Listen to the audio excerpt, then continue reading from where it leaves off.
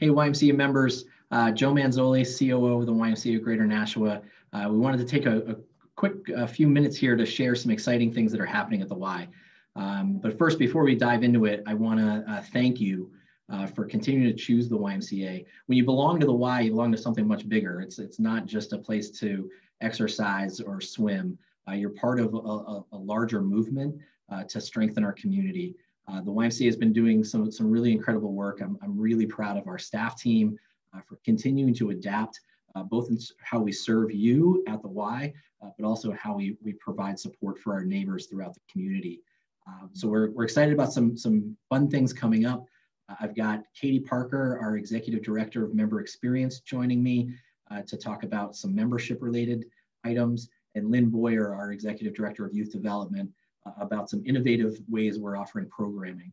So I'm going to pass it over to Katie, who's going to start off by telling you about our Strong Challenge. Thanks, Joe. So we're excited to be launching the Y Strong Challenge. Next Monday, we officially kick off.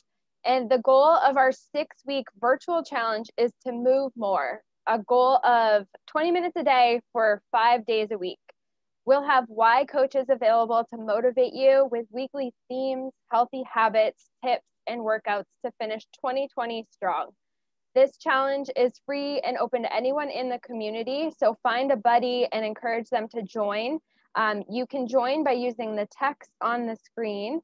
You just text the word STRONG with your mobile device to 833-867-6274. If you have any questions about registering for the Strong Challenge or you're not interested in texting, just give us a call at any of our branches and we're happy to help you get set up with that program. Also starting next week, we are very excited to finally announce and launch Virtual Y.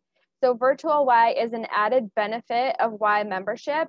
You'll have exclusive access to our library of on-demand classes, as well as the live stream classes that we have been offering through Zoom and other virtual platforms. So there's a library of different categories of classes, everything from seniors, Pilates, yoga, all of the classes that you would normally or traditionally find in the Y, we have brought to you virtually as well. So as of today, we have over 100 on-demand classes, and we'll continue to expand that library as we grow. And so to access Virtual Y, you'll use the same login credentials that you would use to log into your Y account. And this is where you would do your updated billing methods or take a look at your membership. So that is your Personify login, the same one attached to your Y membership, not the account that you use for reservations in person.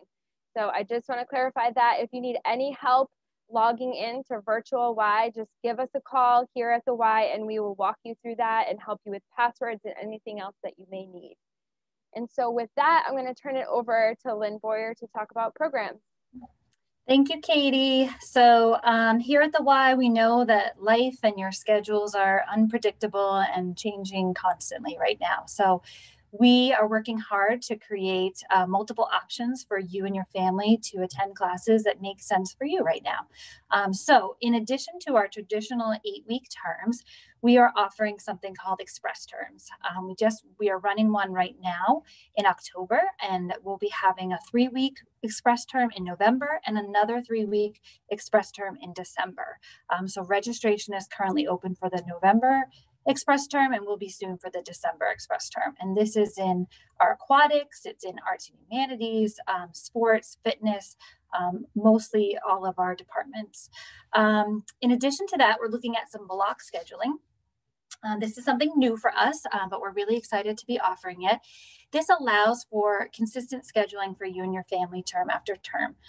So something we're doing in aquatics is offering a preschool block and a youth block at the same time. This allows your family to register for that time. When you arrive, we will divide you up in your child up into the correct level for your child. Then next term, instead of having to register for a completely different day and time, you can still register for that same block. And if your child moves up a level, it's still the same day and time, which is really helpful for you. In addition to that, we are also offering the YMCA Educational Academy. This is our response to remote learning. We are offering it in Merrimack as well as Westwood Park. And the kids that are attending are kids that are in a hybrid model in their school district or fully remote. They're able to come to the Y, get the remote learning done with our staff and our team, and have them be in a safe, fun place as well. We're also offering Junior NBA. That is our youth basketball league for ages 5 to 15 that will have practices, games. You'll get a jersey, a reversible jersey with that registration. We have coaches and refs, and the kids will be able to play games as well. The registration is open for that, and it will start next week for ages 7 to 15, and then it will start in December 5th for ages 5 and 6. And that runs through March. And then the last thing that we have is something for high school basketball. We have a high school girls premier league happening over at Westwood Park. That starts this weekend until December. It's for the very serious female high school varsity player. And we do have plans to start a boys varsity league as well on Fridays, starting November 6th to December 11th at Westwood Park as well. So if you have questions about any of these programs, feel free to reach out to myself or any of the program directors, and know that we are following all COVID guidelines at this time to keep your family safe and healthy while you attend our programs. So I will turn it back to Joe to close up. Great. Thank you, Lynn and Katie, and thank you for your leadership in all that you're doing. It's been amazing to see all the ways that you guys are continuing to adapt to serve our community. I want to opine on a few different things. First, the Junior NBA, if you've got a child in that age group that's interested in basketball, it's such a great program. We use a curriculum from the NBA that our coaches use during those practices. We're adding, as Lynn said, we're adding practices. We're going to have referee games. Those are things that are new for us. Those reversible jerseys, those are NBA jerseys. So they'll have a Celtics jersey or, God forbid, a Lakers jersey. So please do sign up. We've been running sports programs. We've been partnering with others to come in and play basketball. We've got some great protocols in place to make sure that the kids are safe, that our coaches and our parents are safe. So please do take a look at that. We're excited about a new season of Junior NBA. And the other thing I want to go back to with that strong challenge, we said it on the screen, but that is a free program for the community. This is our effort to bring our community together. It's been a crazy time for all of us, and we wanted to really take an opportunity to bring the whole community together, to take care of ourselves as individuals, but also to connect with one another. And I think that's, for me, the coolest thing about the Strong Challenge is going to be that opportunity for people to connect with one another. So please do take a look at that and pass the word on to your friends. They don't have to be members of the YMCA. The last thing I'm going to do here, I'm going to try to do this while I speak, which will be interesting, but I'm going to add my email address to this screen. And what I would like for you to do is, if you've got ideas for how we can continue to serve you as a member, particularly your family. We know that as we go into the winter months, it can be more challenging for families to have things to do together. Please reach out if you've got any ideas or even things that we could be doing out in the community to strengthen the foundations of our community. Please reach out to me and let me know. I'm just going to end by, again, thanking you for supporting the YMCA, for being a part of the YMCA. And for those of you who've been coming to the Y, thank you for doing what you're supposed to, wearing your mask, wiping down your equipment, washing your hands. It's gone a long way. I can share with you that not only with our YMCA, but all the YMCAs that I'm in touch with all around the country, we've not seen any transmission of COVID at the Y.